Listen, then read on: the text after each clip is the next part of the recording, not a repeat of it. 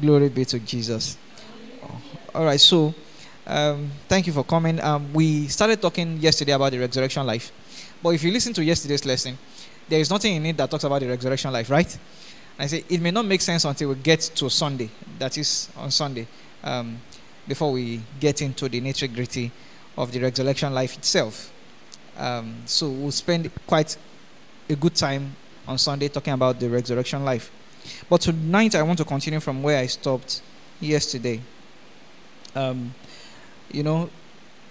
I began to speak to you about how that sin came into the world and how that the work of Satan can be disguised in the ordinary course of life to bring about sin in someone's life.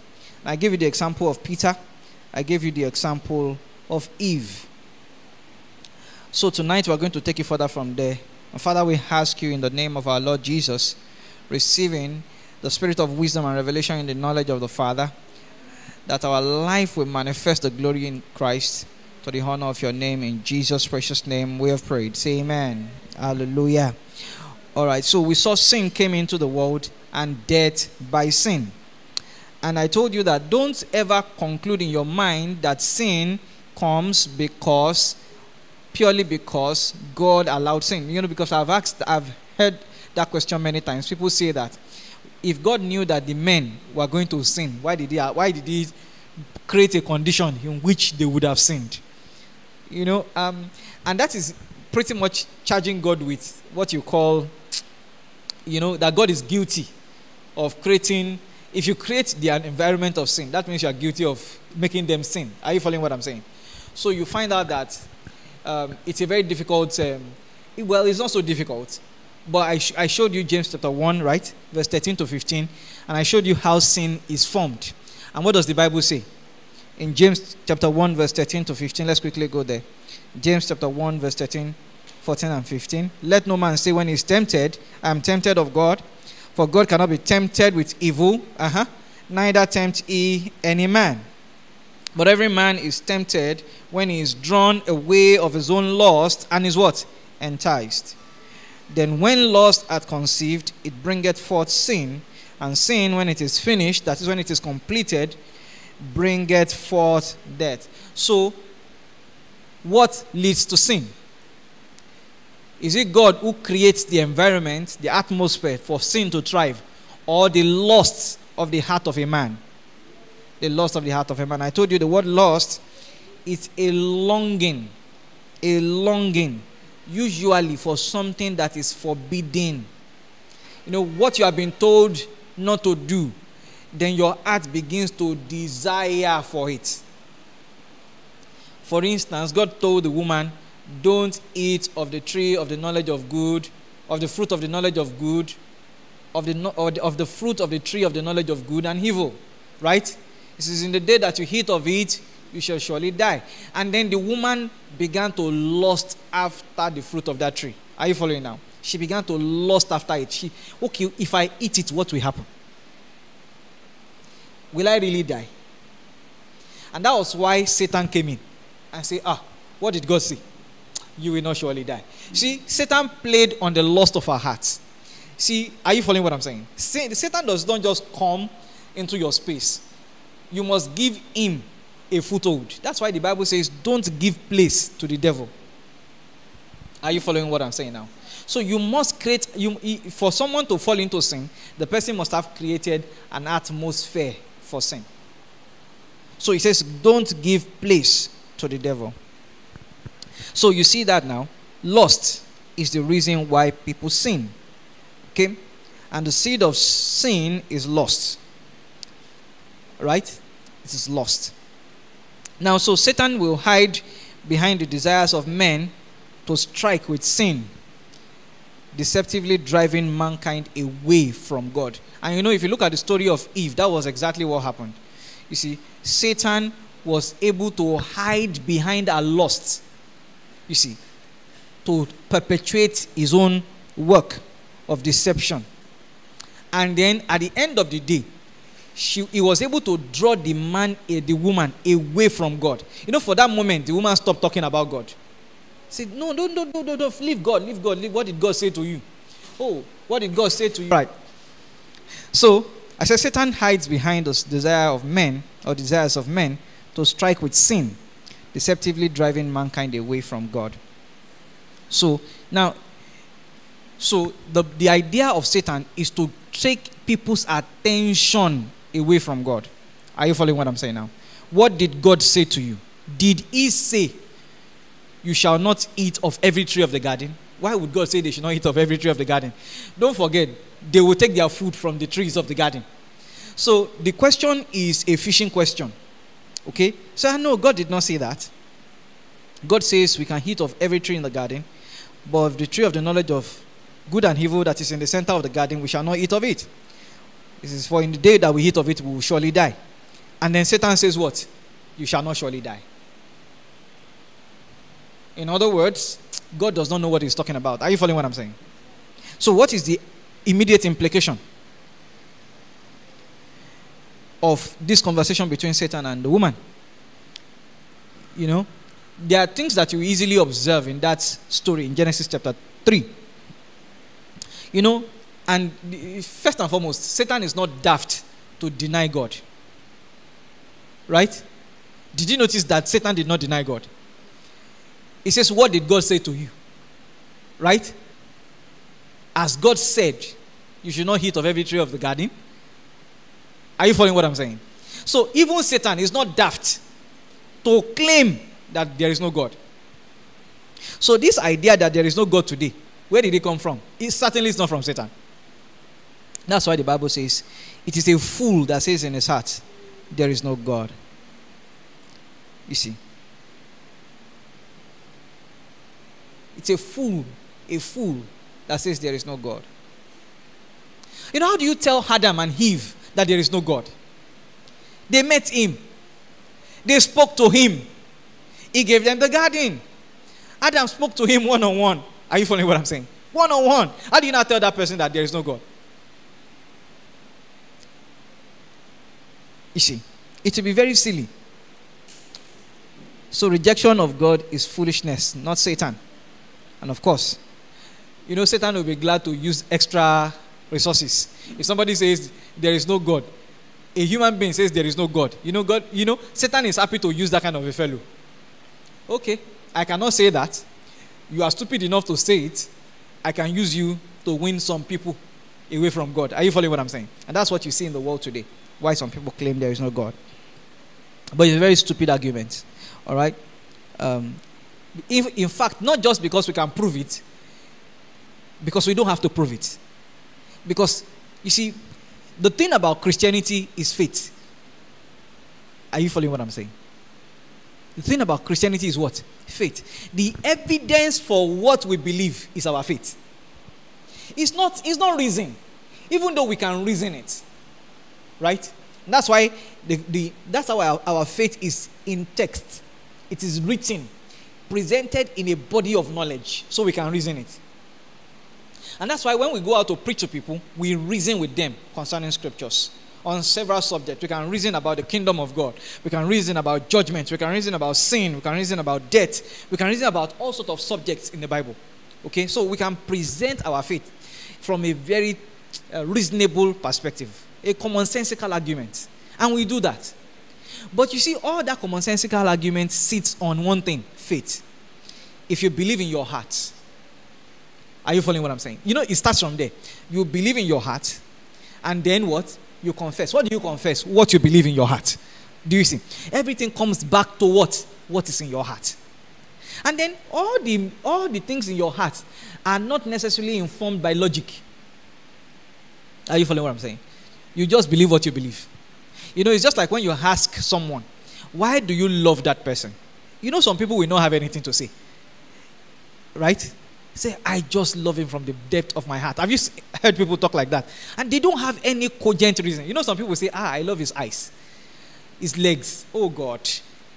But some people don't have those kind of vain reasons. You just love who you love. Period. Why does God love us?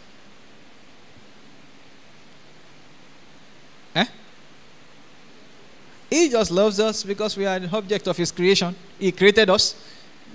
Are you following what I'm saying? And if there is someone you should not love, it is human beings.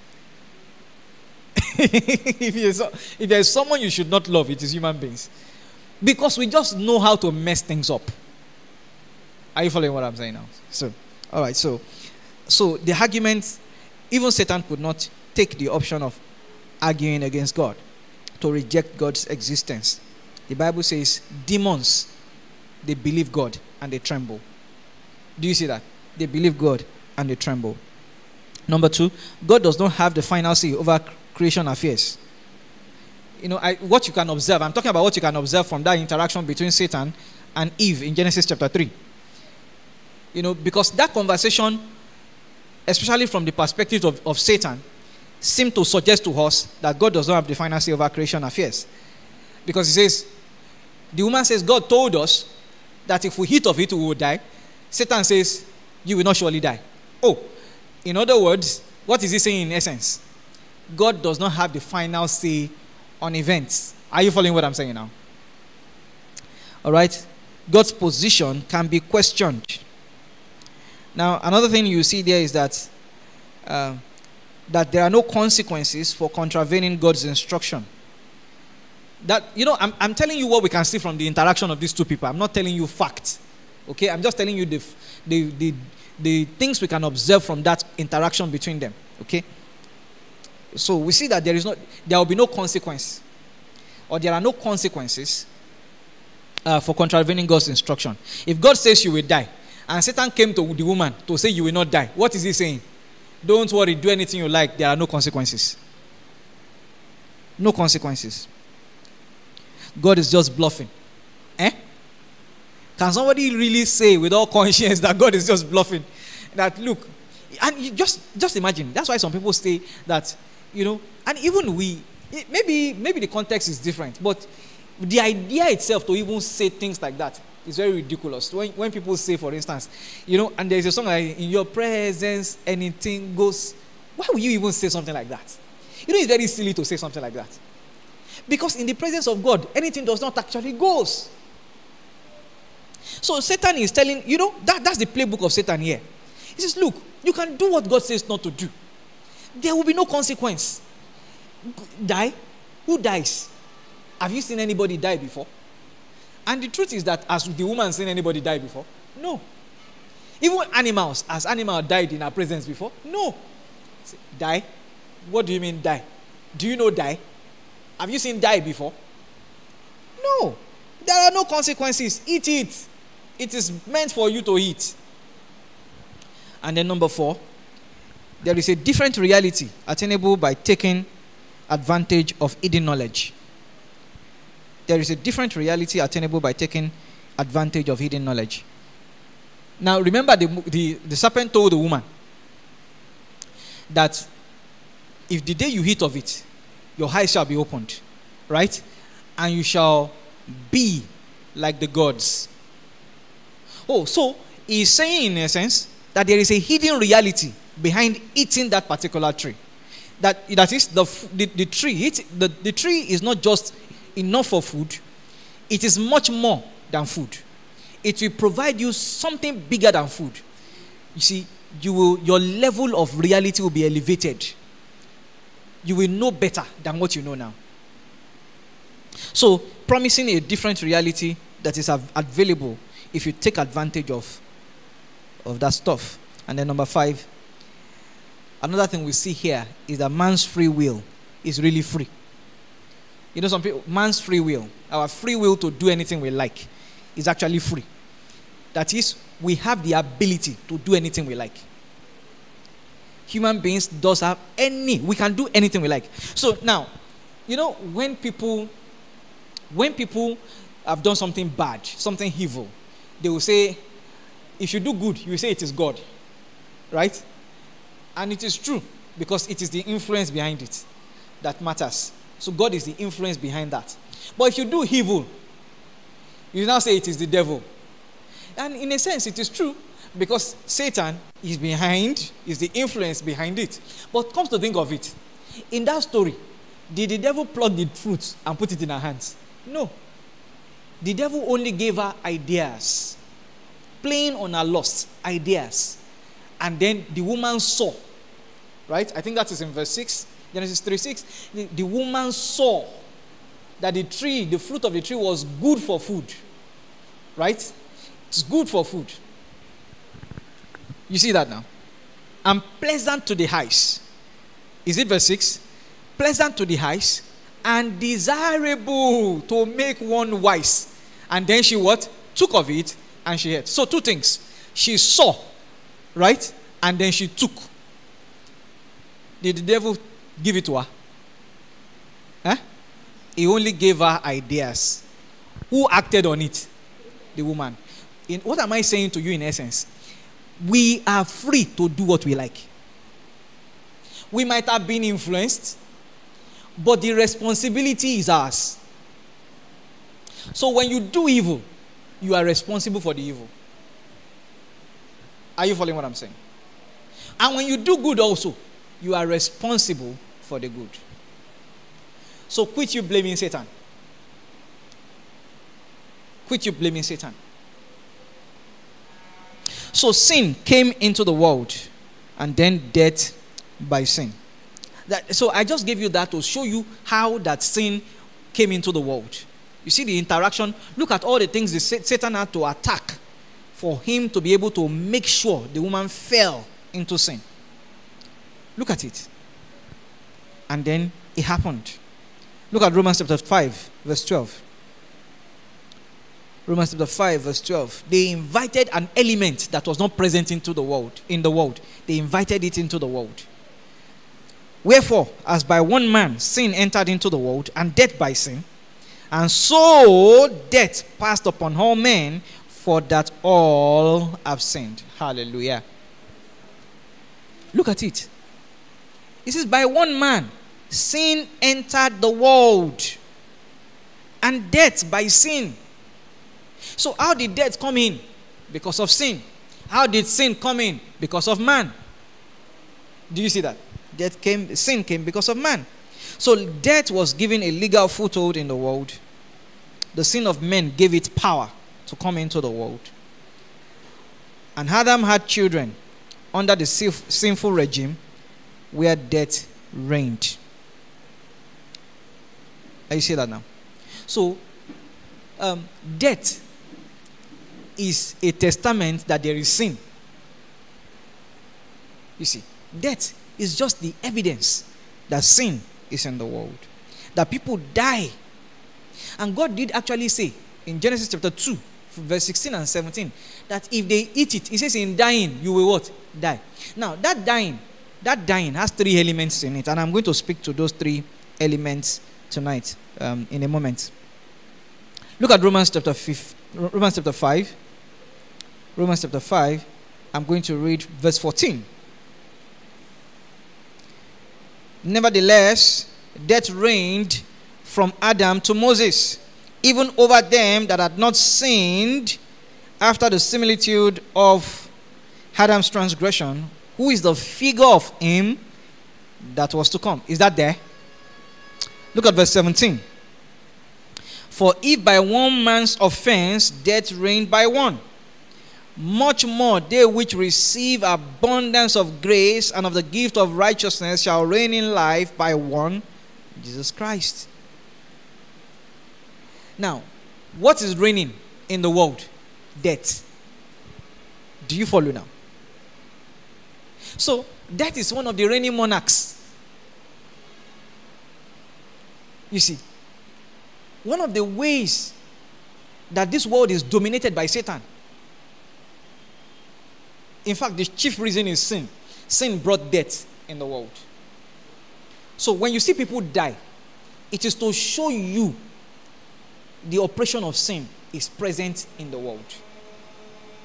And you hear that practically every day in the news. People die. And that's a constant reminder that sin is in this world.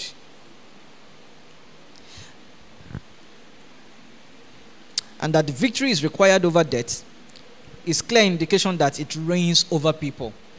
You know, if in fact, in 1 Corinthians chapter 15, from verse 54 to 56, you know, the Bible talks about the victory that we have over death in resurrection.